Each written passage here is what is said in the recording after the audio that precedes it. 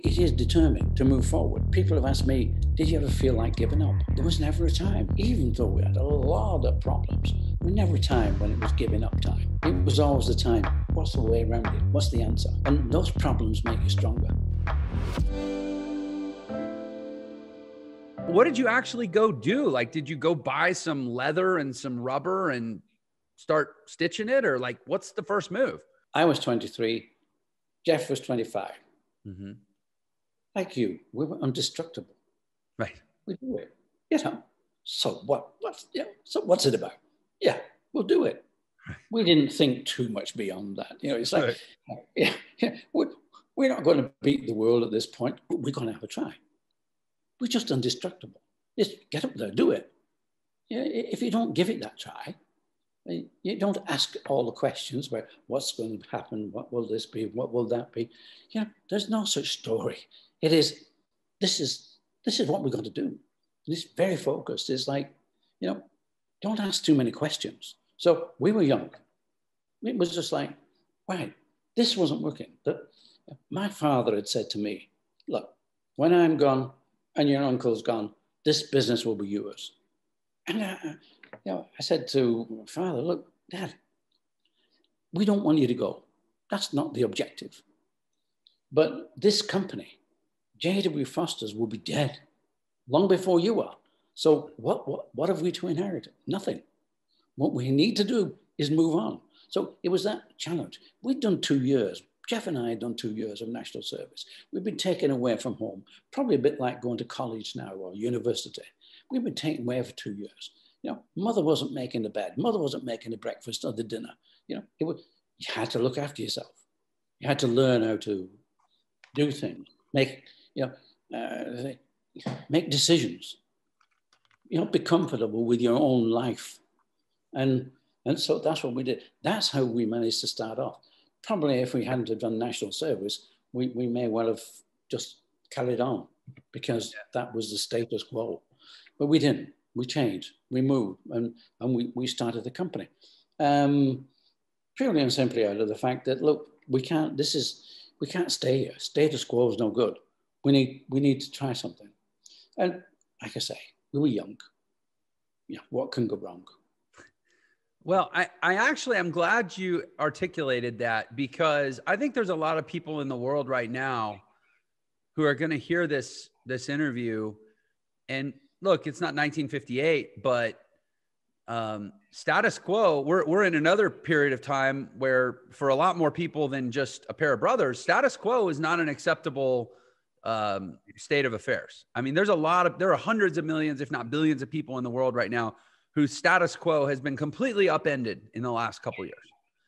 And to your point about you were young, you didn't ask too many questions, you didn't allow yourself to get bogged down in the inconvenience of analysis, what we call analysis paralysis.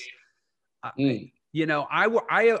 come in contact with a lot of people through my organization, Entra, and I hear feedback from the advisors, and we do surveys, and, I'm not the one on the phones, but I can tell you that there is a giant mass of people in the world right now who have a very untenable status quo, but they have not yet gotten out of that very adult habit of needing all the answers before they can take any action.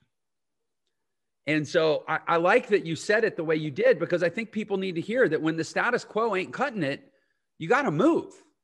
Yeah. You don't necessarily have time to gather all the evidence, because the evidence would all be based on the past anyways. Right. So I appreciate that you shared that. You came from a family of shoemakers, a shoe family. That's correct. And in the late 50s, for whatever reason, saw fit to venture out on your own with your brother and start what became Reebok. But why don't you fill in all those details for us, if you would? Why not to do just that? Yes. Well, really, we've got to look at this as a family business. And we have to go back to 1895. That's a long time, isn't it? It really is long. I was born in 1935, which is also a long time back. But 1895, my grandfather, he is a 15-year-old athlete. Not a good athlete, but, He was an athlete. And his grandfather actually was a cobbler, repaired shoes. And my grandfather used to go visit his grandfather, and he looked at what grandfather was doing. His grandfather was doing, not only repairing street shoes, he was also repairing cricket boots. Now, okay, in the USA, we don't know cricket too well, but probably a little bit. But cricket boots have spikes in the bottom. And my grandfather said to his grandfather, why have they got spikes in the bottom of this? What's this? And obviously grandfather said, it gives them grip. They're on grass, they're running. There's somebody batting, there's somebody bowling, or they're in the field. So it gives them grip. Obviously that was sort of, I'm a runner. We run on grass, and we're running in boots, and we're running in shoes, but we're slipping. Put some spikes in the bottom. So grandfather, he'd taken up the role as a cobbler, but he decided he could make his own shoes, and he did. He made a pair of shoes, very lightweight, spikes in the bottom, and from being sort of a midfield runner, his next race, he came second. Well, his teammates were obviously sort of a bit concerned here. You know, how have we done? Look at his shoes. You're cheating. Oh, no, this is like, you know, just to give me a better grip. So that was the start of his business. Everybody in his club wanted a pair of his shoes. Then not only the club, but also the local clubs. They all saw what his team, Bolton Primrose Harriers, Bolton, north of England. This is the Industrial Revolution area. This is where people were working together. They were life was changing. And as we're all becoming teams, you know, soccer, you know, this is the home of soccer. This is where it started, because all these people wanted to compete. They were challenging each other. So Joe had a business. My grandfather had a business. And by the year 1900, he'd started his business. Year 1904, he had supplied a man called, what's his name now? Alf Schrubs. Alf Schrubs broke 3 world records in one race. The race in Glasgow was a 1-hour race. And how far could you run in 1 hour? And he ran the farthest ever. And during that, he broke 3 world records. Brilliant. And during that first decade of the 20th century, Joe also supplied Olympic athletes, got gold medals. Oh, there you go. But the second decade, World War I, that took them away from athletics. That took Joe's mind into, okay, what do we do? Well, we repaired army boots from Flanders, full of mud and blood and whatever. But then we come to the 1920s, and we have a replica letterhead of the J.W. Foster and Sons business. And on that, it has, we supplied all the teams at the Antwerp Olympic Games with our shoes. And not only that, I think it's 96 teams in the United Kingdom. All you, if you know anything about soccer or football, Liverpool, Manchester United, Manchester City, all those teams he supplied. Fantastic. I mean, you know, he was an entrepreneur in his day. Yeah. And he also knew how to influence people, supply the right people with his shoes, and the rest will buy. Today, the influence is street. In those days, it was just influencing other athletes. But that was good enough for Joe. So in the 1920s, that was grandfather's belle epoque. That's when he supplied every Olympic team, wherever you want. And I don't know if you can remember Chariots of Fire. Chariots of Fire was a film. It was a film about 3 Olympic gold medal winners. And that was Eric Liddell, Harold Abrams, and Lord Burleigh. They all won gold medals in the 1920s. And grandfather, Joe Foster, supplied the shoes. Fantastic. So he was obviously in his day, the top man. And unfortunately, he died in 1933. 1933, the age of 53. And I wasn't born until 1935. But you know, I happened to be born, I think it's 15 months after my grandfather died, on his birthday. So His birthday was the 18th of May. My birthday was the 18th of May. And the significance is grandmother. My grandmother she was a firebrand, Mariah. Mariah was a real firebrand. And so when I was born on her husband's birthday, I had to have his name. So grandfather was Joe Foster. I became Joe Foster. 4 years after I'm born, we have World War II. And for 6 years of my life, we just have World War. Well, you're a kid. You grow up, and then, so what's different? This is what everybody experiences. Surely this is no different than everybody's childhood. Well, okay. End of the war, 1945, I'm 10 years old. Normal kid, running around, doing the things you do, enjoying life. Education, college. And by the time I'm 17, okay, I leave college and I join the family business, the J.W. Foster business. Now, who's running that business? Grandfather had died in 33. Grandmother had taken over as the watchdog. But the sons, my father and my uncle, James and Billy, or John, it was John actually, called him Billy, they took over the business. And whilst grandmother was there, the business continued to be okay.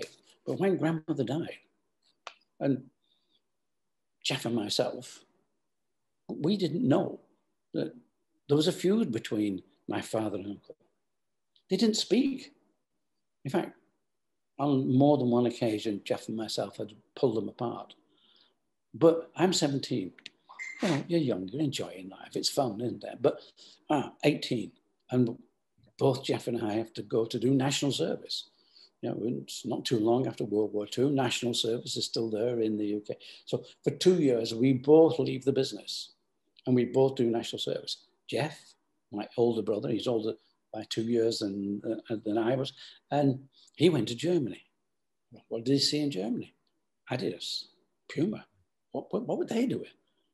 They were moving the company on. They were, you know, the business was moving forward. Wow. So we come back, and in we're talking 1955. We come back to join the business, the company, and what do we see? We see a failing company. We see a company that's still making shoes they made in the 1930s and the 1940s. We try our best to get them together, my uncle and father. We must have a plan. We must start marketing. I don't think marketing was the word in those days. We must start improving our business. We must start changing, getting some plans, and didn't work. Jeff and I, we decided what we needed to do is to learn more about shoes. How about the business? So we did college. We did college at night for a couple of years. And even though we sort of said to our sort of father and uncle, come on, can we not move this business? No. So in 1958, decision made. We left the family business and we set up our own business 6 miles down the road, and we called it Mercury Sports Footwear. I can go on from there to say, well, what happened after Mercury Sports Footwear?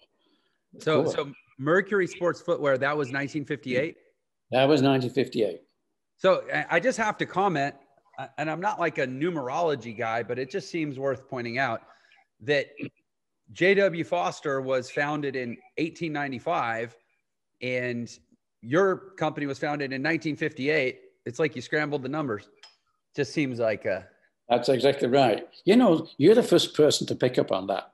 And I've done a number of these interviews, but nobody else has picked up on the fact that this is just scrambling numbers, 1895, 1958. Yeah. Yeah. I mean, I don't know. Maybe it counts for something, but, and you got the same name as your grandfather. So you start as, what was it called? Mercury Sports Footwear? Mercury Sports Footwear, yes. Okay. And that is the entity that later became known as Reebok, correct? Well, yeah. Have you read the book? I have not read the book, to be honest. This interview was scheduled close enough on my schedule. I didn't have time to read the book. So yeah, do you mind? Do you mind? And I know my audience may or may not have read the book. So can you bring us up to speed? How did Mercury become Reebok? Of course, I can tell you the story. Well, Mercury became Reebok because 18 months, we're into our new business. We're making cycle shoes. We're making running shoes. We're a sports shoe business. Mm-hmm. And we're making a little bit of money. Things are happening. So our accountant, he said, Joe, he said, you better register that name. And I'm saying, why? Well, JW Foster's okay because Foster is your name. Nobody can just right. You're setting up a name called Mercury. And if somebody else comes in and starts saying, oh, they're doing pretty well, we'll make some Mercury shoes. You know, you've got somebody else making shoes under that name. Mm-hmm. But if it's registered, they can't do that. Okay, register the name. So what do? Well, we go to the registrar. So we went to the registrar of business names, and the registrar came back and said, you can't do that. It's already registered. Oh, right. Who by? Well, British Shoe Corporation, which is a big operation.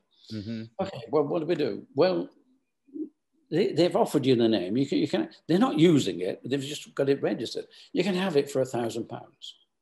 Right. Well, you know, like let's talk about $100,000, whatever it is. It's a number you cannot. You know, we were small. We were just starting. How do you expect us? No.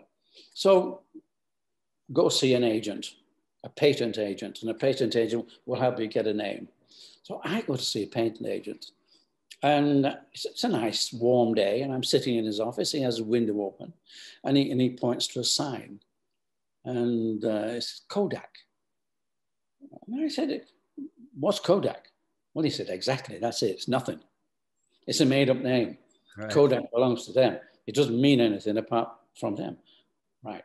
So he said, "Look, if you can't buy the name, bring me 10 names." Because we got to test these with the registrar. And if they're registered, we don't want to go one at a time. We want to test whatever. So I go back and we sit down around the table and look, we need 10 names. We can't have Mercury. So what do we get? We're thinking of birds. We think of things like falcon, or we're thinking of animals like cheetah, or whatever. We come up with a load of these names. But we go back to 1943. I'm 8 years old. It's in the war. We have an athletics meeting, and I'm wearing Foster spikes, of course, so I have a big advantage, and I win a race. And my prize, what's my prize? It's a dictionary. But it's an American dictionary. I didn't know at the time. This was a Webster's American Dictionary, which, as you probably know, from the English spelling of some words, the American spelling, we just have a few differences, like color. Color, C-O-L-O-R in the USA, C-O-L-O-U-R in the UK. Anyway, I pick up the dictionary, and I thought, I love the sound of R. R's a nice, strong sort of beginning to it. So I'm looking through R in my dictionary, and it doesn't take long to get to E. R-E-R-E-E, B-O-K. What's that? It's a small South African gazelle. Gazelle. Huh. Oh, Gazelle. Isn't that what we are? Fast company. Fantastic. Put this on top of the list. Back to our agent. And I say to him, look, here's 10 names plus, but we need that. We've found this name, Reebok, and we need to be in love with it. You know, we can't just run a company. It's got to be our passion. So we want that one. And so the agent said, okay, we'll test these with the registrar. As it happened, Reebok was the one that came out without any problems. With a couple of minor things, but he said, you can have Reebok. Fantastic. But the registrar said, okay, we can only put you in the B section of the register. What do you mean, B section? Well, the B section is if anybody says we want to make shoes, or we are making shoes out of Reebok skin, we can't stop them. Oh, right. 20 years later, the registrar came back to us and said, we moved you to the A section. Why? Well, everybody now knows that Reebok is a shoe. It's no longer an animal. So that's how we became Reebok. That's interesting. Yeah, I will admit I didn't know that Reebok was actually a thing or a real word in outside of the shoe world. There you go. It was a small South African Gazelle, you said. Absolutely, yes. Cool. So I mean, let's go back to 1958. So at that time, and I did a little bit of research. Nike was founded in 1964, so they didn't exist yet, and they were American. You were in Europe, right? And from what if I read the history right, I think you didn't actually come to America until 1979. I think there was a guy that bought the U.S. rights to bring it here. So was Adidas your primary competition? You know, when you started?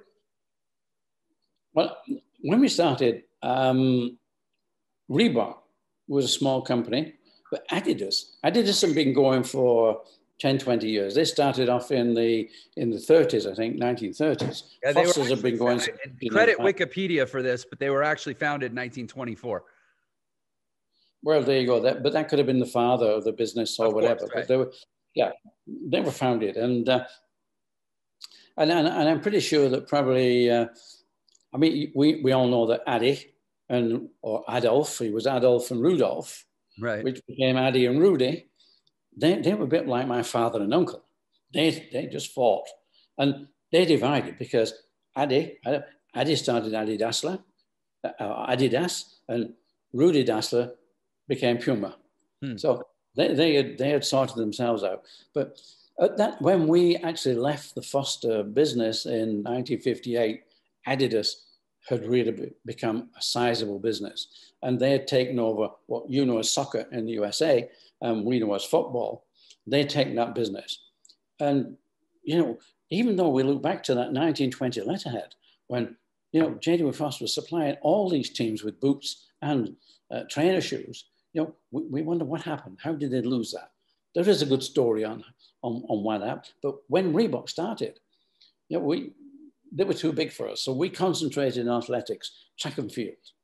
Track and field, we became the experts. People recognized the company as a sports company. You know, a lot of people would make track shoes or boots or whatever, but they were usually footwear people engaged in making footwear rather than particular sports. And so we were very recognized as an athletics company. But we also recognize that track and field is not that big in the UK. But in the USA, every college, every university, they have coach, and coach is God. Right. You know, and you can get a scholarship, and you can go on an athletic scholarship to university college. That was the big market. So it was 1968, the British government decided that they wanted to help the sports business to expand, to do some exports. And I picked up this advert that said, look, if you want, we will provide you with a stand at the NSGA show. The NSGA show was the National Sporting Goods Association in America. And that was in Chicago in February. We will provide you with a stand. We will also pay your return airfare, so you'll pay, and we'll pay 50% of your hotel. Didn't sound like a bad idea to me. So with a friend, off we went, 1968, to the NSGA, and I didn't sell any shoes. My friend actually sold some boots. He was in the outdoor business. We were actually making the boots for him, so that was fine. It meant we did get some business. But the people came up and said, love your product. Right? Where do we get it? And I said, England. And they're looking at me and saying, is that New England? I said, no, it's not New England. It's across the water. It's England, Europe. Oh. And so the resistance was trying to import. And the statement was, look, if you got somebody over here who can stock the shoes, we'd love to try it. Mm-hmm. Now we come back to the time that you were saying, 1979. It took me 11 years. Every year I was there, hammering on the door. How do I get my product? I had 6 failed attempts, at least 6 failed attempts. different people. We tried to get in. But what was happening? What was happening in America was running. All of a sudden, running was becoming a big category. People were becoming involved in running. And Runner's World, which started off in the late 60s as just a single sheet of paper, by the mid-1970s, this was a glossy magazine. So big, everybody was reading this magazine. And they felt so good. Bob Anderson, who was the publisher, felt so good that he could tell everybody which was the best shoe to buy. So he brought up his shoe edition. And number one shoe, fine, that's great. However, you know, you've got 1 million people wanting that number one shoe. What he said was this was the best. And we're talking probably Nike, Vancouver, whatever. And he was buying his shoes. Phil Knight was buying the shoes from Japan. Right. Now, how do you turn up the volume? How do you get a demand? You don't. And it took 6, 8 months to get that volume to sort of meet the demand. 8 months after the number one. Within 2, 3 months, you're going to get another number one. The retail trade, you know, they were absolutely, well, they were out of their minds because they couldn't take this. By the time they got the shoes, everybody's saying, well, what's next? So it was causing so much problem. So Bob Anderson changed the way that they were doing this, and they turned to a star rating. So instead of being a 1, 2, 3 shoe, it was 5 stars, 4 stars, whatever. That was my entree. I realized if we could get a 5-star shoe, we could find that hook. You know, what do you get? We wanted a hook. We wanted something that people wanted to buy our shoe instead of us trying to push our shoe. The hook would be a 5-star shoe. 1978, we had the 5-star shoe. Well, I thought it was a 5-star shoe, and it was called Aztec. We tested this out at the Commonwealth Games in Edmonton. We had not only the Aztec, which was a trainer, we also had a racing shoe called Midas, and we had a spike track shoe called Inca. This was our gold range. We had the gold range. By 1979, February, I'm in Chicago again, and I have our gold range there. And I get Kmart come along and say, we want 25,000 pairs. Right. That's about 6 months' work for our factory in the UK. But, you know, we knew if we got a 5-star result, we knew that we would need help. So I had a good friend and got numerous friends in the business. And I had this good friend. He was then the head of a new section for Bata. Bata is probably the biggest shoe company in the world if you take all the productions. And he was just doing a sports division for them and said, look, if you do get a 5-star, if you need production, we'll help you. You know, we'll make your shoes for you. They could do that at a better price than we could do back in our own factory. But then Kmart wanted a better price. Right. We also thought, yeah, this is happening because now production is moving to the east, moving to Far East. So I already had connections now with South Korea, and they were producing samples. So we were touching on if we got a 5-star shoe, we had the way to go. We're talking about February 79. The shoe edition comes out in August. We've got a few months there to wait. So I traveled backwards and forwards, meeting Kmart, meeting Paul Fireman in Boston, who was running Boston Camping. He had come along in 1979 and said, look, Joe, I'd love to be your distributor, but we need a 5-star shoe. You get a 5-star shoe, and that would be great. He'd come across to the UK, and he'd seen that Reebok was top man. We were winning events. But then again, I took him to the right events. You know, we were winning that. Yeah, our men were out in front. We're in Reebok. And now we're coming to, I think it was the last week in July of 1979. And that's when the edition always comes out the week before the month it's due. So I phoned Paul. I said, Paul, can you go down to the local kiosk? The Runner's World will be there by now. Just go find how we did with Aztec.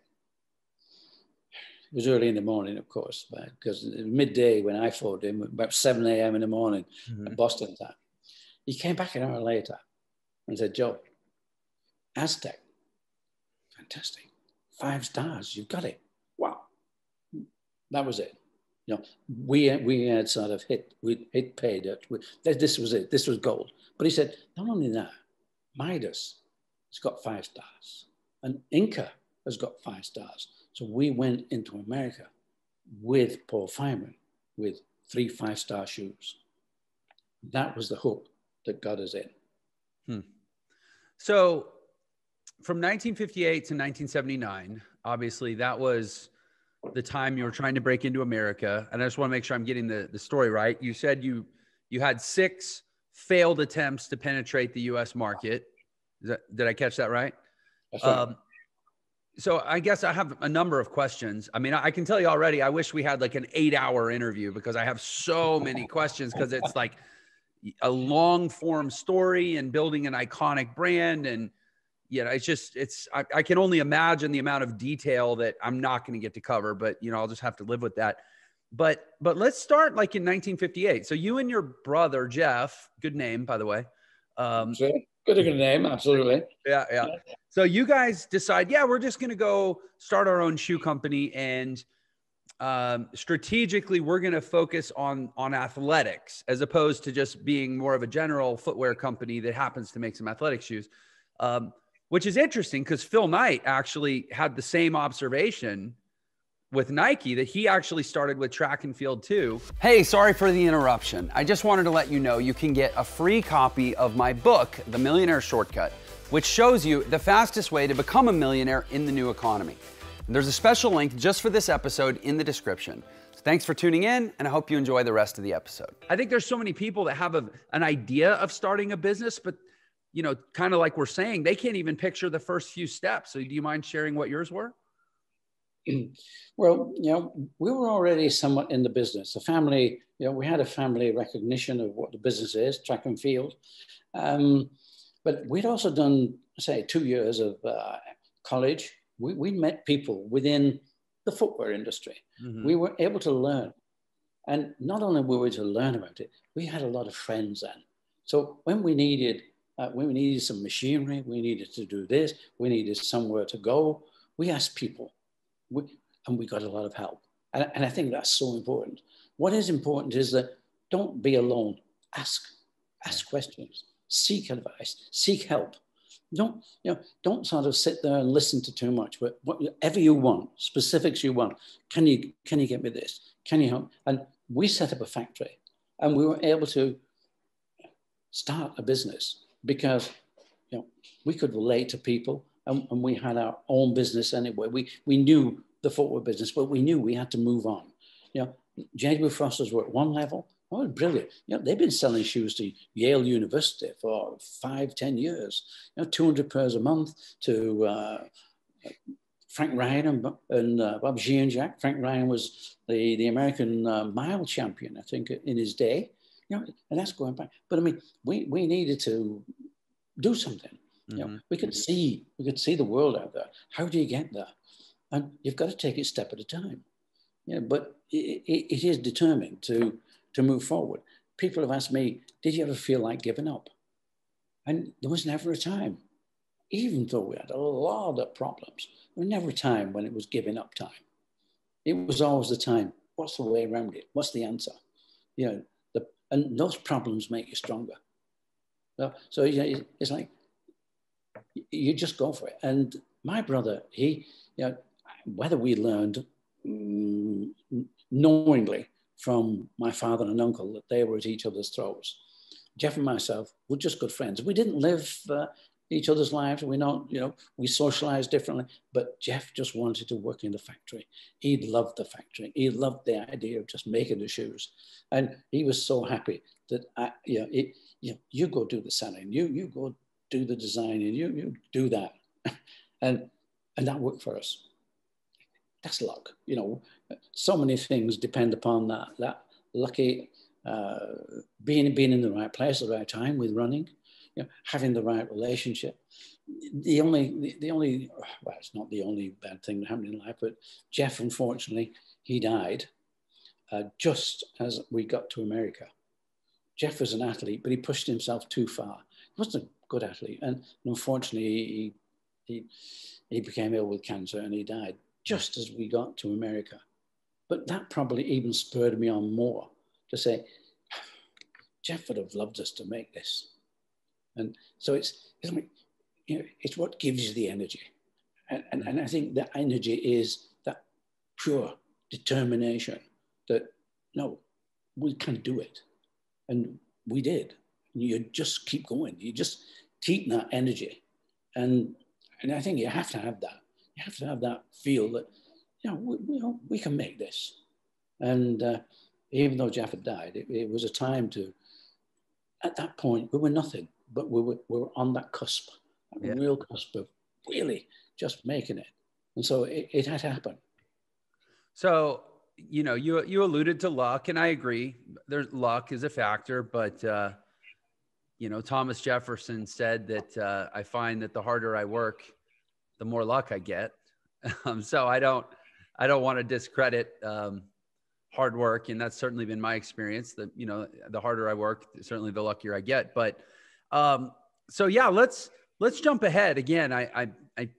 I regret that I'm having to jump around the story because it's so rich, and I wish we had time for all of it. But I think about my childhood. One of the most iconic pieces of my childhood was the Reebok pump. In fact, there was the bullies at school. At my school, they would come up to any kids that had the pumps, and they would go, "Oh my gosh, that's so cool! I want a pair of pumps. Like, can you pump it up? I want to feel it. Pump it up." And they'd reach down and they'd pump it up, and they'd get the kid really excited to pump it up to show it off. And then somebody would run out of nowhere and stomp on it to try to pop it. Yes. I mean, it's such a memory. I mean, and I remember D Brown in the dunk competition. I'm sure you remember. He did that no look dunk where he dunked it, but he wasn't looking at the basket, but he bent over to pump up his shoes. Right. He did that. And the very next day, everyone in my class had to have Reebok pumps. Had a pump. That's right. So yeah, I mean, it was I'm trying to do the timeline. I was born in 1979. That's when Reebok really came to America. Right. And so then the 80s and it seems like early part of the 90s, Reebok really, really dominated. And how long were you with you left? I think you said you left in 1989. You left Reebok? I left at the end of 1989. By that time, we were a $4 billion company. But how did we get there? Running was brilliant. And we got in with running with Paul Fireman. And this was fantastic. And we were doing nice business. But there's a guy called Arhill Martinez. I don't know if you've heard of Arhill. Wait, sorry, what was the name? Arhill Martinez. No, I don't. He was a tech rep for Reebok down in LA. And that's good, he was a good athlete. But his wife was going to these classes, aerobic classes. And she came home with her friends, and they were full of it. This is great. And Arnold is saying, "What's going on here? What's going on?" "Oh, wow, this is fantastic." And they said, "Well, what's aerobics?" And Frankie said, "Well, it's exercise to music, but it really is good music. It's really brilliant." And Arnold said, "Can I come down and have a look at this and see what's happening?" "Oh, why not?" Next time he went down and he went to these aerobic classes. And what did he see? He saw the instructor in running pumps, and he saw half the class in running shoes, and the rest of the class, no shoes. So he thought, why don't we make a shoe just for these girls? Yeah, it'd be great. This is Los Angeles, fantastic. Off he goes up to Boston because Paul is doing well with running. And Paul, look, got this idea. This is going on now down in LA, aerobics. And Paul is saying, "What are you talking about, Arnold?" He said, "Aerobics, it's going to be big." But Paul's saying, "Look, we're doing fantastic. Our running market is really growing. We're here with 5-star shoes. We're doing fantastic." and we're growing nicely. We don't need to sort of have doing things down here for some girls just dancing. But Art Hill wasn't put off. He went round to the back door and had a word with the production people. And the production people said, okay, Arno wanted 200 pairs. They got him 200 pairs made with glove leather, nice cushioned, woman's fit. We gave them to instructors down in LA and a few of the girls as well around. That's the end of the story, because that was it. All of a sudden, it exploded. We were a $9 million company at that time. And a year later, we were 30 million, then 90 million, then 300 million, then 900 million in successive years. And this was the aerobic explosion, because people like Jane Fonda started to wear the shoes in her videos, and all of a sudden it just exploded.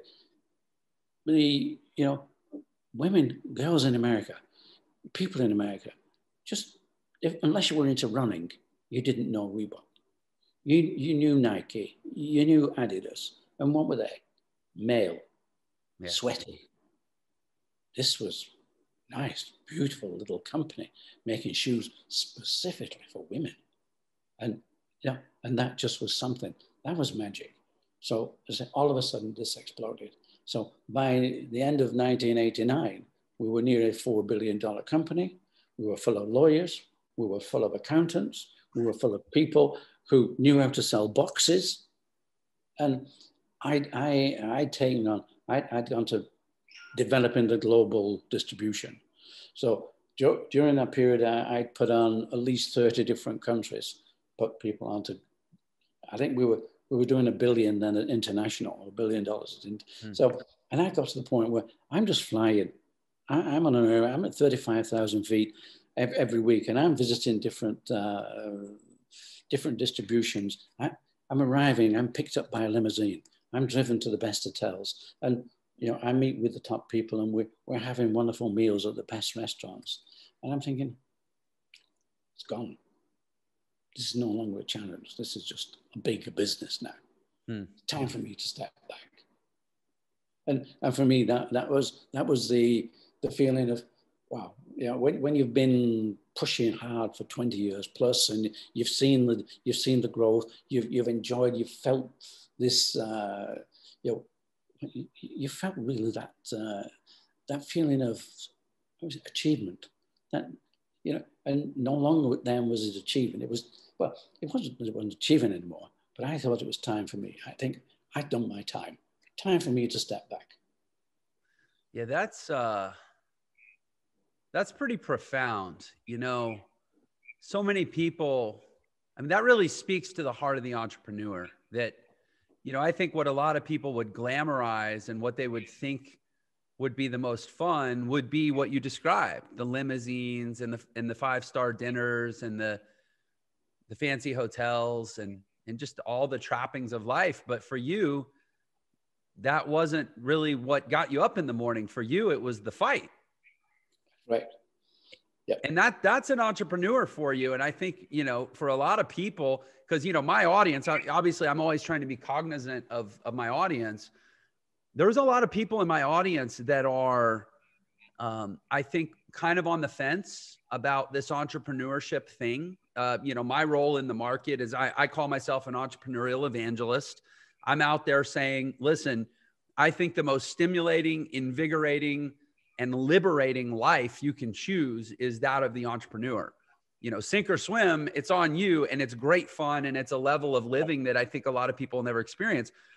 And that attracts people that are like, maybe I should consider this entrepreneurship thing. So I'm going to put this out to the audience and say, if you completely understand what Joe just said about retiring once the challenge was won, then you're probably an entrepreneur at heart. But if you don't understand it because you're like, oh, well, man, I would have wanted to ride in the limos and I would have wanted to stay in the hotels, I would have wanted to have it easy, then you're not an entrepreneur. No. The entrepreneur likes the struggle. I did retire and I did move back, but it's a bit, with Reebok and me, it's a bit like the Eagles and Hotel California. Yeah. Yeah. Right. You can check out, but you can never leave. You never leave, right? Oh yeah. I say that to people about my company. You come work here anytime you want, but you can never leave. So does that mean that Reebok is still kind of in your blood, no matter where you go, what you do? Oh, absolutely. Absolutely. Yes. When it's doing good, when it's doing bad, of course it is that. You know, you've got that feeling. Look, you know, you create something, so you suffer with it, or you actually enjoy whatever. And yes, you know, they keep asking me back, and it's one of the reasons why I wrote the book. I wrote the book because you know, you look at Wikipedia, you look at some things on Google, and you say, you know, how did Reebok start? And there are so many different versions of this. People who think that they know how it started have made quotes, have made, and so the book actually, it's there. Look, this is how it started. Yeah. A lot of people had asked me to write this, but it took a long time for me to get there. And I think it took about 7 years to write it. But you know, you start writing and you suddenly remember, oh, just a minute, this happened. Yeah, so I started going this way. But you know, you've got to get a real focus. And I think that other people helping me, people who knew what writing was about, would help me say, no, keep focused. Yeah, don't go off on that. You've got to keep these things together. So putting the book together was quite an interesting experience. And so now it leaves me with that energy again. And the energy is to, let's get this to a bestseller. Yeah. You know, let's get this to a bestseller. That's a challenge. And I'm enjoying that challenge. Yeah, so for me, I am now a new challenge. Well, we'll make sure that we get a link to the book, and wherever this episode appears, we'll have a link in the description. Excellent. Anybody that wants to grab the book. And personally, I'm excited to read it. I have to confess, I feel like I would not be in integrity if I didn't tell you. I have read Shoe Dog by Phil Knight. I've read Shoe Dog. Yes. And I have not read Shoemaker by Joe Foster. So after now meeting you, I'm like, oh my gosh, I have to change that. And I'm excited to read it. So let's talk about, if we could, just a few more minutes. I know, are you good to stay for a few more minutes? I'm good. I'm good for as long as you want. Yes. Okay. I appreciate that. So if we could, you officially left the organization 1989. Like you say, you stayed in Hotel California forever. But the 90s was a change for Reebok. I mean, Reebok was ascending pretty much throughout what I guess that would be 31-year tenure. And, you know, from reading about it and even from personal remembering, the 90s and the 2000s, it seemed like Reebok kind of dipped off. And I think it was 2005 that Adidas bought Reebok, right? Absolutely, yes. Yeah. So how would you describe, let's say, over that 20-year period of the 90s and the 2000s, what do you think kind of happened with Reebok? And also for you, what was your personal experience of Reebok, you know, kind of falling back a bit? How hard was that for you? Well, it's fairly difficult. And I know the management appeared to sort of try to move on. But, you know, during those, the 80s and the early 90s, the biggest problem for the management was they didn't manage the company. The explosion, the fact that there was such a demand, the demand growth, that really grew the company and that controlled the company. And so I think the management had difficulty in saying, well, you know, what happens when this slows down? I know before I left, not too long before I left, I'm talking with Paul Fireman, and Paul is saying, look, Joe, I know how to stop this. But if I stop it, I don't know how to start it again. And yeah, this, I think, was the problem for the management at that point. It was so used to fighting the fires of how do we get production? Where can we get this from? How do we meet the demand? As against how do we create the demand? And so I think they got over the top of this hill and found themselves in no man's land, in a land of, we're not used to the idea of having to create business. So we went into American football, we went into basketball and did quite okay in basketball. But I think what they failed to do was focus. I think they failed to focus on what should we be. You know, we'd been in running, but the big focus was aerobics. We're no aerobics. That was the big. And then trying to come into everywhere, they ended up probably nowhere and ended up in bits all over. Instead of probably focusing on either American football or basketball. Basketball was doing quite nice for them. Maybe they should have focused enough on that to begin with to start to have ownership. Right? And they were good with tennis. But if you try to do everything, you've got to be very careful because it is to do with visibility. Yeah. If you're not visible in a particular sport, yeah, you won't make it. It takes a lot of time to be that visible. You look at America and the sports that are really part of the American life. It's either football, basketball, or baseball. It's not soccer. Yeah. It's not soccer. Soccer is something that is European. It's the rest of the globe. You know, here in the UK or wherever, every town had a soccer club. So your emotion is evolved in that. You know, you support that. In America, it was basketball, you know, baseball or American football. So you've got to decide if you're going for the emotion, you've got to focus and you've got to get not only the players, not only the teams, you've got to get the supporters. You have to win them because right now, sport controls fashion. Street fashion now is all to do with sport, whatever runs over. And we have people now who, you know, it's changing so much. Influencers can be anywhere, but you have to be careful that you're not all over with influencers. Get the influencers focused. That way you'll have an audience. If you're all over, and I think this is what happened with Reebok until Adidas bought it. Why did Adidas buy Reebok? They bought it because Adidas wanted more influence in America.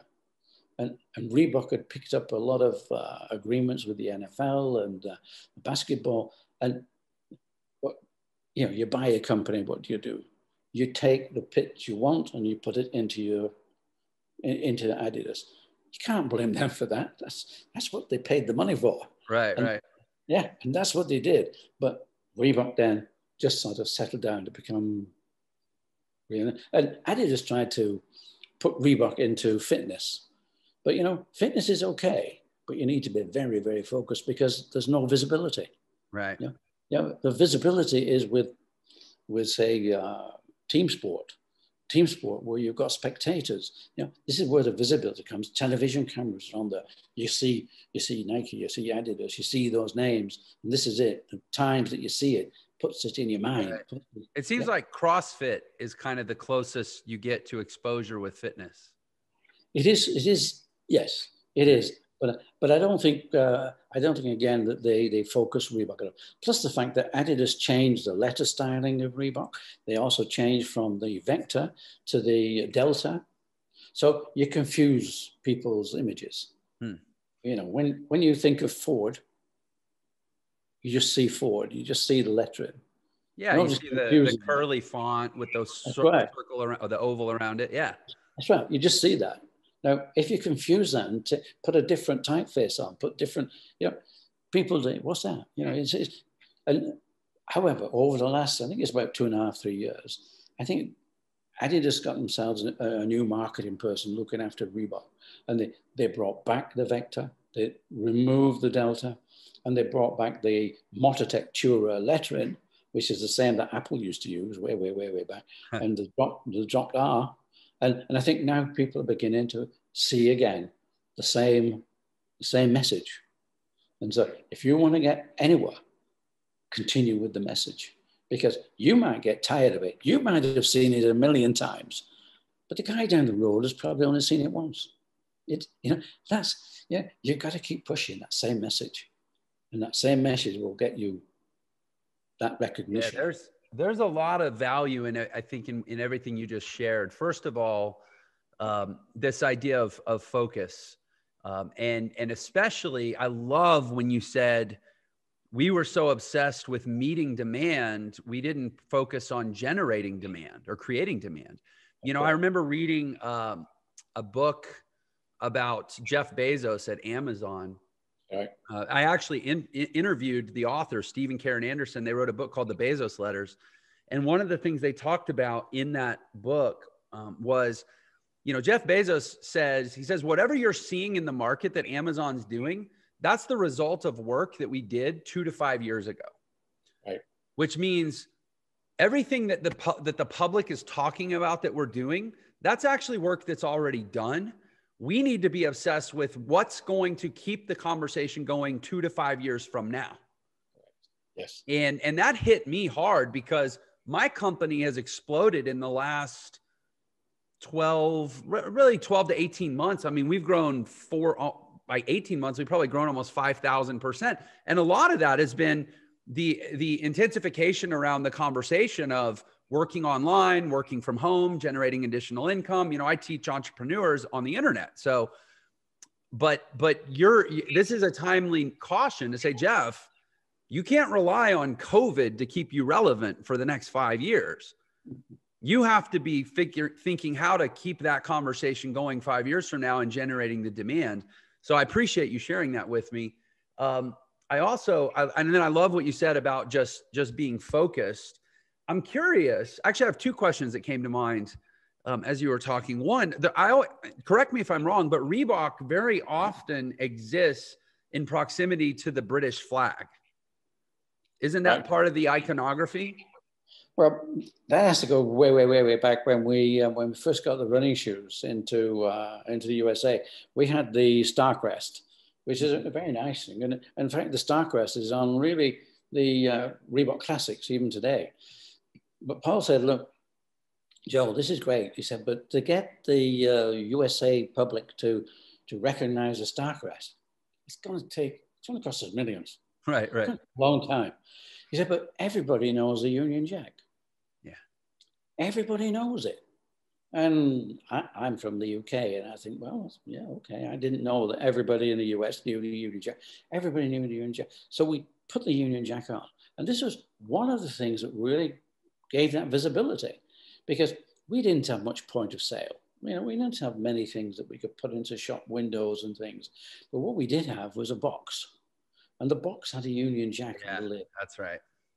And each of the shoes had a little Union Jack on it. But the retailers, the stores with the window, they used to put the boxes in a pyramid, stack all Union Jacks, and then they'd put a shoe on each of the box on the pyramid. And it was fantastic. Yeah. And so the Union Jack did, because I think Paul was absolutely right. People in the USA recognized the Union Jack. And so it was contributory. It helped to sort of get that recognition. Union Jack, Reebok. Yeah. Whatever. Yeah, because they're so conjoined in my mind. Right. And I also want to just, emphasize what you said about the frequency of reinforcing your brand. Like you said, I mean, as a business owner, I'm practically sick of hearing about it. I'm sick of seeing it. It's like all day, every day, I'm saturated with my business. But to the world at large, somebody made a comment to me once. It was in a book, actually, a really good book, actually, called Less is More. And this was when I was the CEO of my company. I'm not actually the CEO anymore, but the book said, as the CEO, until your employees are rolling their eyes and mocking you for how much you talk about the values of the company, you haven't actually talked about the values enough. And I think there's a similar principle in branding, that until people are like rolling their eyes and just nauseously sick of seeing your brand, you haven't actually gotten your brand out there enough. True. I think a lot of people sometimes take their own feeling about their business and apply it to the public. And I think it's a huge mistake, because the public, whatever you're doing, the public needs to see and hear about it more, period. Absolutely. Yes, you really do.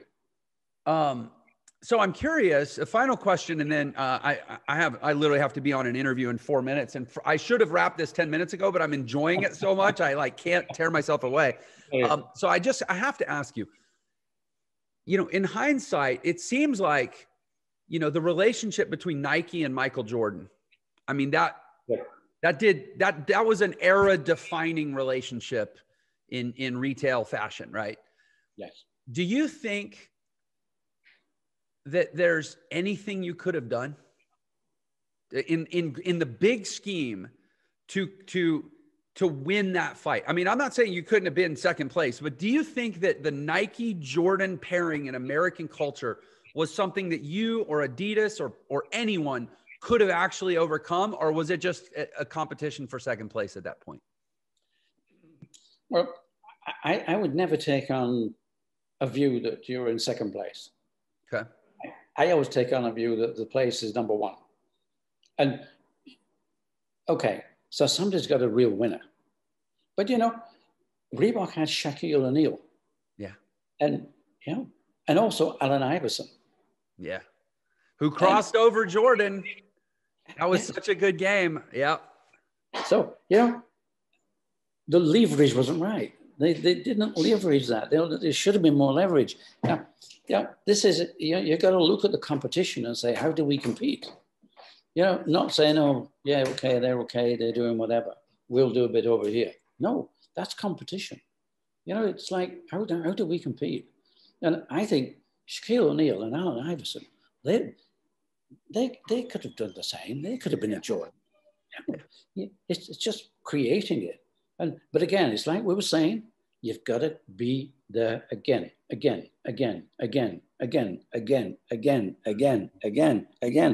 Get tired of me. Until everybody you're saying you don't think they did that? Because you're right. I mean, Shaquille O'Neal, he was the heir apparent to the iconic Jordan torch for basketball and sports in America. And you're saying you don't feel like the guys went far enough and hard enough with that relationship. Yeah. Shaquille O'Neal and Pump, what? You've got so many winners. You've got to play a winning hand. And somewhere around here, they didn't. And that winning hand is continuing. Even today, we've got Air Jordan. Even today, Jordan means an awful lot with that Nike connection. Yeah. And it's there. It's but not so much Shaquille O'Neal and Reebok and Iverson. Yeah, it's true. It's true, because you almost can't think Jordan without thinking Nike, but you can think Shaquille without thinking Reebok. Right. Yeah, that makes perfect sense, man. What a great lesson on doubling down on your winners. And if you love entrepreneurship, then you'll want to keep watching. So click the next interview right here for some more Millionaire Secrets gold. Thanks for watching. Your most cherished asset in any brand would be trust. People are buying trust. They're buying credibility, and it's probably the hardest to build and easiest to lose.